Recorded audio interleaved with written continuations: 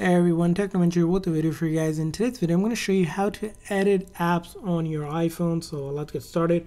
In order to edit apps on your iPhone on iOS 18, you're going to locate any app and just simply press and hold. Doesn't have to be this one. You can hold in any app.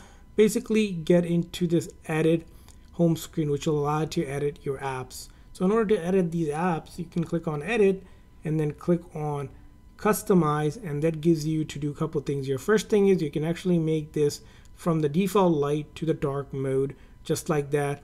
Or you can also put a tint to it. So if you didn't want that dark mode, or you like a specific color, you can see here I can change the color to any of these colors that's available, and then intensity as well.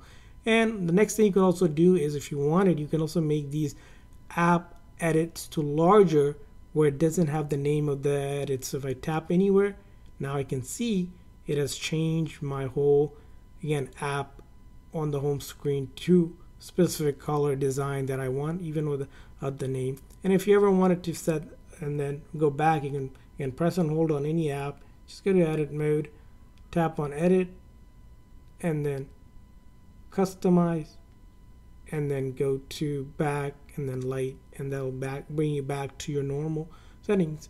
So that's how you edit apps on your iPhone. I hope this video was helpful. If so, please consider a like and subscribe button for more tips and tricks for your iPhone and other iOS devices. We'll see you guys next time.